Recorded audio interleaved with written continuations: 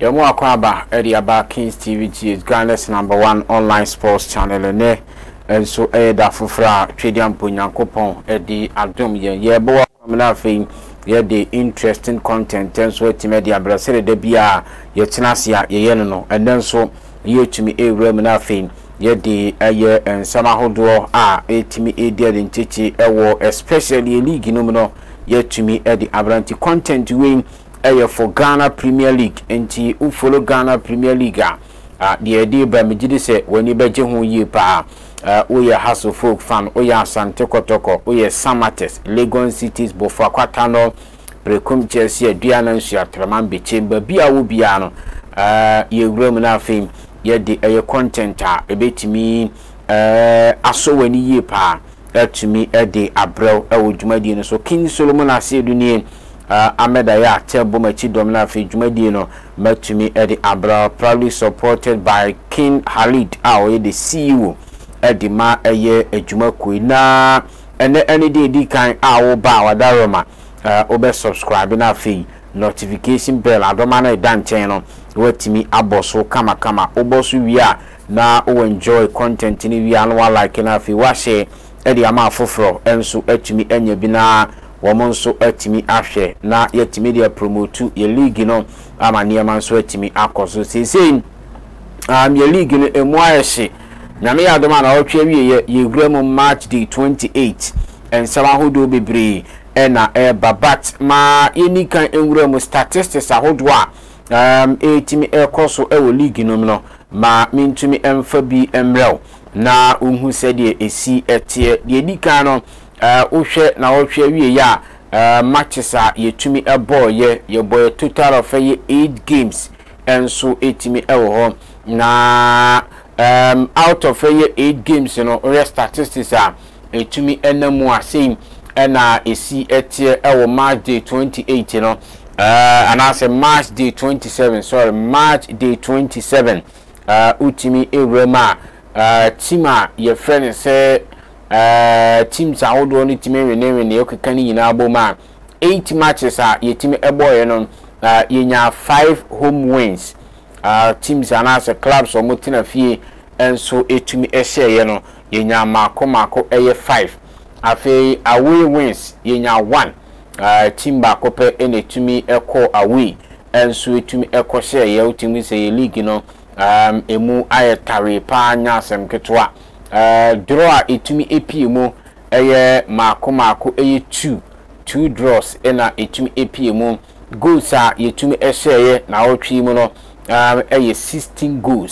goals mako eye edu ensia 16 goals ena yetumi ehye na out of 16 goals no clubs omo ebo ofie omo ehye goals mako 12 eye 12 home goals ena yehye 4 ewa away 4 aye away goals team say ye league no say utifia na otwi we mu de omo tina fie no na etumi ehye goals ahodo na enso etumi ewo honti menya dia goals no eno so etumi ebaaye edima eye away eye teams no enti sa na statistics no eno so esi etie ye ho nkomo etumi edi amount ewo eye jumadi no so Kings TV GH me ba cho said the statistics ne tie no na yetumi awremu enso edi amount na uhwe na otwe wie ye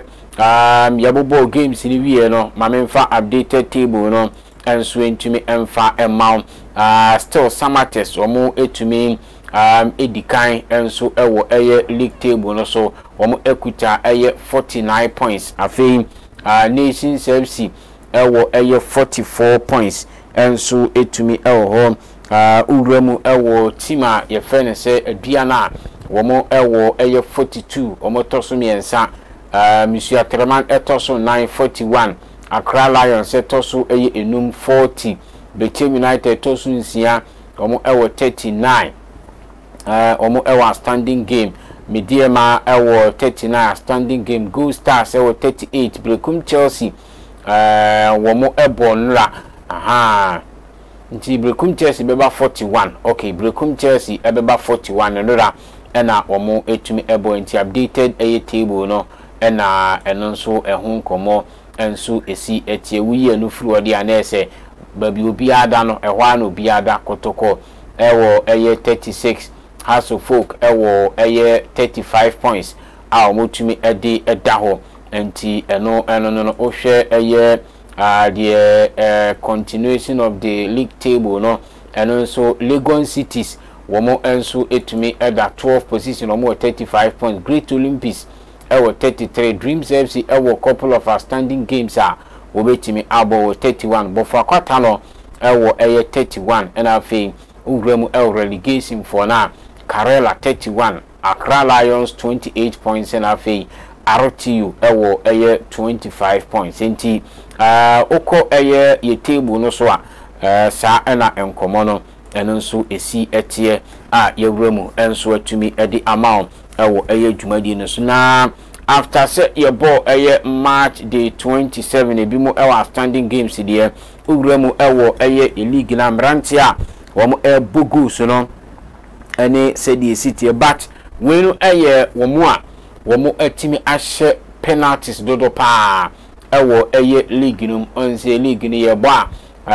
anampo national teams over the years ade atimi a high pa penalties shootout ye bo tournament bia na yegremu ewo penalties na akwa den pa enso tumi di aman but uhwe league ni ma Steven Amankona wono na wabo penalties dodo enso tumi ahye wahye 5 penalties and uhwe top scorer no so wono na topi goal king chart no na branch for Saka Dauda bofa kwata no wahye 3 penalties. Ebenezer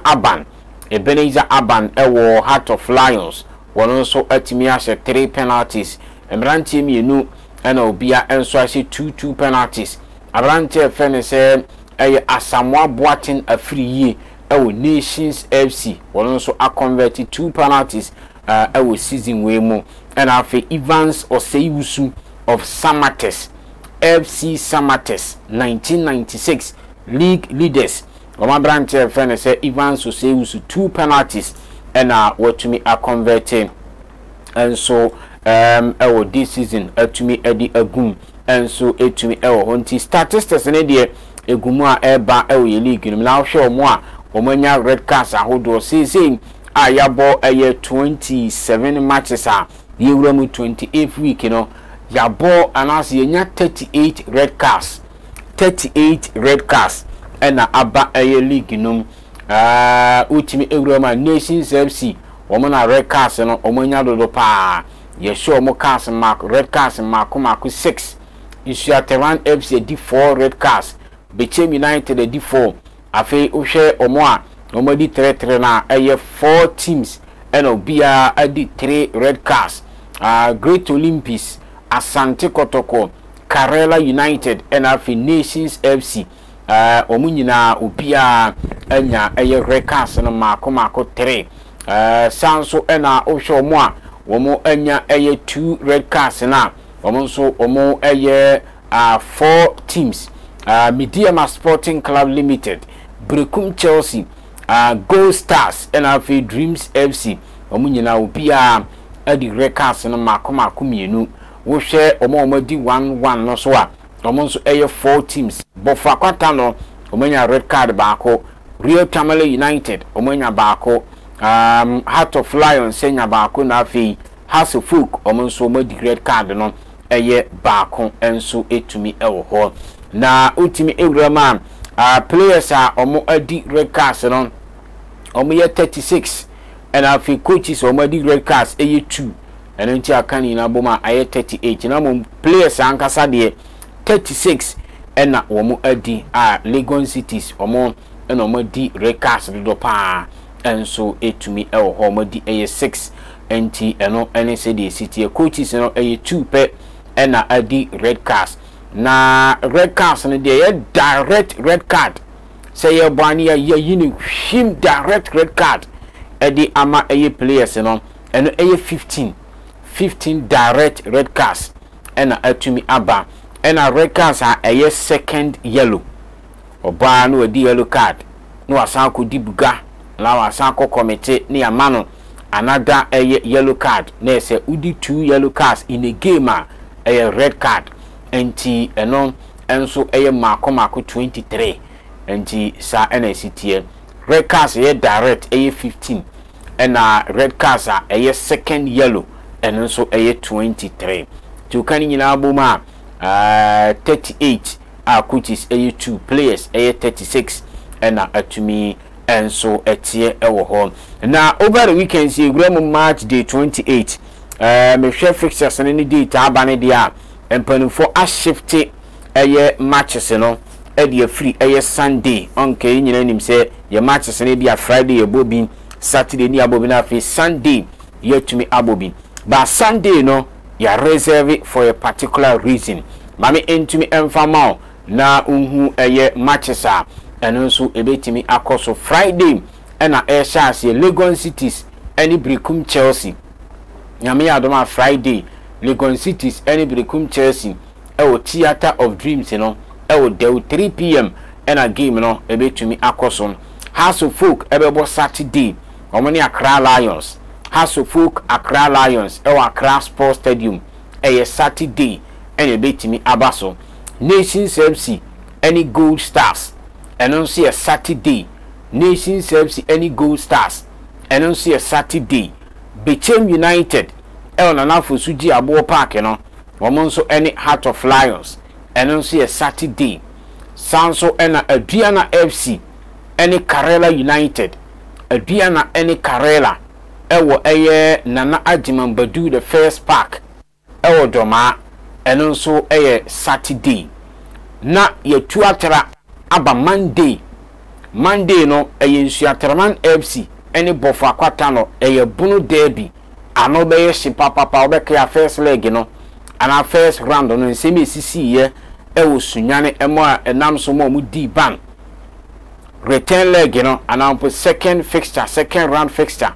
Nsuatraman etena Professor Nana Amwa Kromansan Park no mo ne Bofa Kwata no edi abani Monday Mediama LC any Asante Kotoko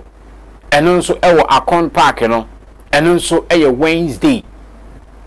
Wednesday Coronano Summer Test 1996 omoni Great Olympics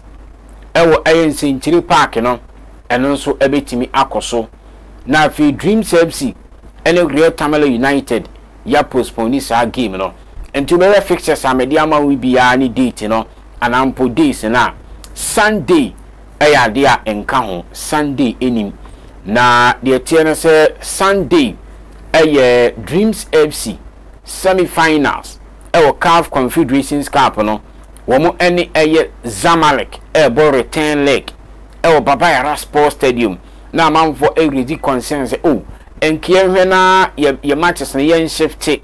emfam free Sunday se be ya Dreams be the full support me gidi se mpanimfo atie ama omotimi INT enya dia Sunday league games ebetimi akoso na mom ya shift ni nyina ebi ye Saturday ebi ye Sunday ebi ye Monday ebi ye Wednesday se be ya omamuni nyina benya support edi ama Dreams FC na omahuramu finals omutimi ni anaso omutimi she Zamaleka say ye by penalty say ye by 90 minutes no match say ye extra time no match ni nyina etimi boa na say Dreams FC ewuramu CAF Confederations Cup finals Ghana club bi duru hono was the year 2004 na House of Folk any Asante Kotoko na has etimi je enti ye nyina bompae say Dreams FC betimi ewuramu na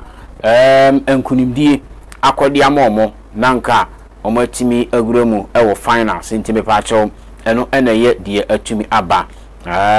ye nyina mfampa bonta Dreams echi sere be ya Sunday no enkunimdie betimi akọ edi amaye kama kinsuru mona sedu nie ameda ya ate mi producer ena ye di dwumadie no enso etimi ebrel na obetimi ahye edi ama afoforo na omonso etimi I enjoy the best of quality content